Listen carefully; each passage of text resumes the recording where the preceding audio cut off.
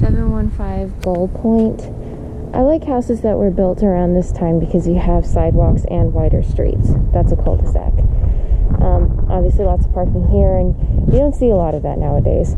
We have a satellite dish. I think maybe power wash the driveway and repaint this frame around the garage. At some point, the fascia would need to be repainted too. It's not a big expense. I just did mine for under $700. And that's something that would not need to be done very often. And I think this wood frame would need to be painted as well. This door needs to look brand new, so maybe fill these in, repaint, change out to landlord locks, all the normal stuff. These are the 2.5-inch faux blinds that we like to use, so that's nice that they're already in place. The blinds up top are not the blinds we use. The property manager could give her opinion on whether we need to replace them or just remove them, maybe even keep them.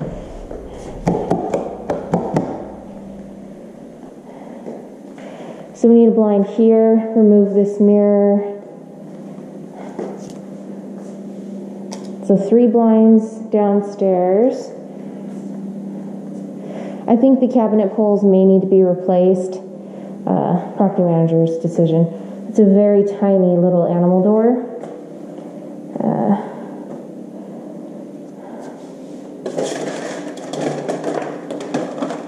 Most renters have animals, so we usually leave them. Actually, I think we've always left them.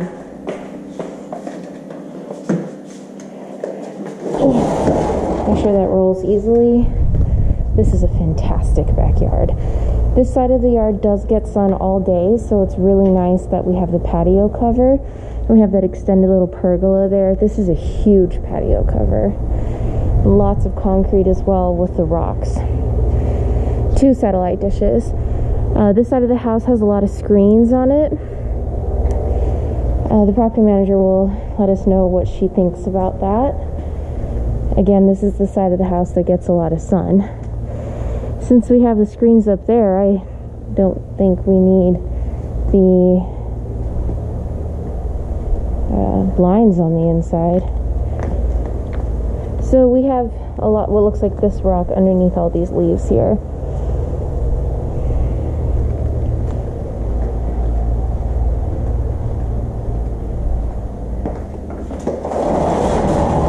We may need to get a security bar and a locking mechanism for the door handle. That's something we often, the security bar is something we often do. Of course, repaint all of this.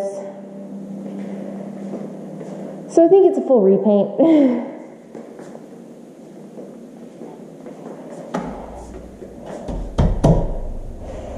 Get some bifold doors here. Elongated toilet, that's nice. Rekey this door as well. This is a great garage. People are really going to like the extra space. Rekey this door.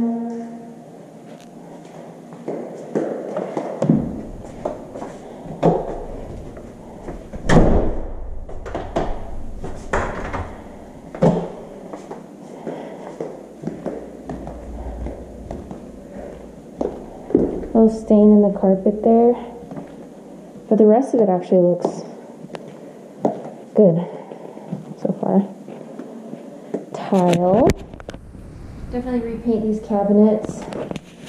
Replace both light fixtures. Elongated toilet. Replace the drain ring, that's 65. Replace the baseboard back there. Recaulk. That's all normal stuff in a house this age.